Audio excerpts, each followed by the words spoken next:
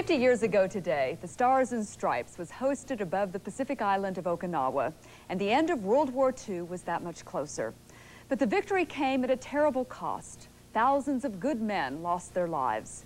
One of them was Tulsan Albert Schwab. Here's News on 6 reporter Scott Thompson. The capture of Okinawa meant American forces were one step closer to the Japanese home islands. It was a battle that lasted 82 hellish days. It was waged from the sea, the air, and the ground. And more than 100,000 soldiers, Japanese and American, were killed. One of them was Marine Private Albert Schwab of Tulsa. He decided that he would go forward, and he knew he was risking his life and would probably lose it. But he did that to save his comrades, and I'm just very proud of that. On May 7th, 1945, the same day Nazi Germany was surrendering in Europe, Albert Schwab found his unit pinned down on Okinawa. With a 75-pound flamethrower on his back, he advanced up a ridge and took out 2 enemy machine gun nests before Japanese bullets ended his life. Albert Schwab died a hero at 25. I think it's very important to remember his sacrifice. We all have to realize that freedom has come through many, many sacrifices, and a lot of people take that freedom for granted. Not Joanne Carlson. There's his wedding picture, and well, there he is. She keeps a scrapbook of her brother's life, his days as a star athlete at Central High School, the Marine base on Okinawa named for Albert, the Congressional Medal of Honor awarded him in death by President Truman. Albert Schwab was the only Tulsan to earn that medal during the Second World War. And 2 years ago, Marines young and old gathered to dedicate a new tombstone for Albert Schwab that proclaims the honor to anyone who cares to stop and look.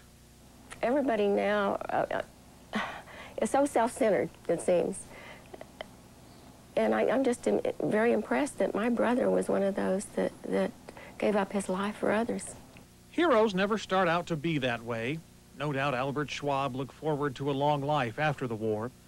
But sometimes fate asks us to decide in a split second. And some of us die as heroes. I have his picture right over there and a picture of his medal over there, and it would be true to say that I think of him every day. Scott Thompson, the News on 6.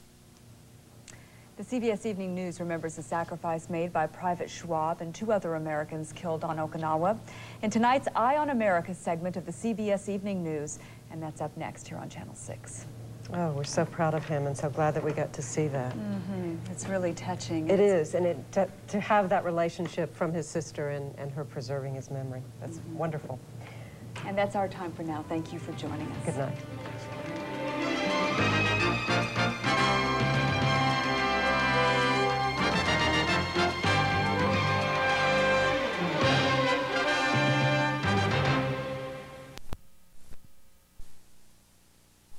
Years ago today, Japanese forces finally surrendered the big island of Okinawa. For America, it was the costliest battle of World War II in the Pacific. 12,000 American soldiers and sailors were killed, but that's not all that died. Wyatt Andrews reports on the ultimate unknown cost of war in tonight's Eye on America. During the battle for Okinawa, somewhere on this tranquil ocean, Navy man Barton Campbell was killed. His widow, Mary Jackson, has no doubt he would have been an engineer. He had his life planned. He had it planned years ahead of time. On the infamous Sugarloaf Hill, Marine Lieutenant George Murphy died. He would have been a football coach. His best friend, John Rail, is sure. He loved the game. He loved kids. He was a good leader, inspirational leader. And out on some nameless ridge, Albert Schwab, a Marine flamethrower, gave his life. His sister, Betty Carr, says Albert would have been an oil man. He was fantastic. He was just super. He was going somewhere. I could tell that. He was going in places. In 82 days of fighting on Okinawa, we lost 12,000 Americans. That's 12,000 future teachers, shop foremen, inventors. There was nothing else like it in the war. D-Day was more deadly, but no battle was more ferocious. The fighting is savage. The great newspaperman Ernie Pyle was killed in the battle for Okinawa, but not before forecasting the onslaught. His Marine shipmate, Gordon Himes, saved the message Pyle wrote the night of the invasion. To you on the ship, and you on the boats, and you on the beaches, good luck. I hope you wish me the same. I'll need it too. In Pyle's pocket was his last dispatch, describing, quote, dead men in monstrous infinity. At the worst of Okinawa, were there dead in monstrous infinity? Yes, wounded, killed, the grind. It just kept up. Okinawa cost so much life because it was the island America had to have, the base for the planned invasion of Japan, which also made it ground the Japanese had to hold.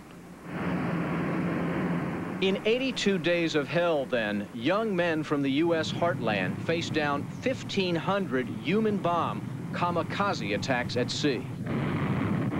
They methodically conquered an enemy who was fighting to the death. Young men from South Bend, from Tulsa, from Covington, Kentucky. All these small towns all over the country are full of all these men that volunteered, and they were fighting for their country. And giving their country their potential. George Murphy, husband and father, once Notre Dame's football captain, gathering in passes and running downfield. He died gathering a wounded Marine and running down Sugarloaf Hill. He was assigned with 60 men and whatnot, and ended up with 6. Was killed by going back up the hill to get this one kid and bring him down. Barton Campbell, another husband and father, a kamikaze victim who tried to lead his men from his deathbed. As my husband was dying, since he was the chief there, he kept encouraging the guys to hold on. Albert Schwab, a husband and father, won the Congressional Medal of Honor, taking out 2 enemy machine guns, shielding his company, and then falling himself. He wanted to save his buddies. He wanted to keep going. He wasn't afraid of anything. They never had the time left to fulfill their dreams, and they were sacrificed. These 12,000 Americans never worked a farm or built businesses, but they helped create an era of relative peace. They had no way to know they were fighting the last big fight of World War II, or that for 50 years, no enemy would again attack American soil. In Racine, Wisconsin, Wyatt Andrews for Eye on America.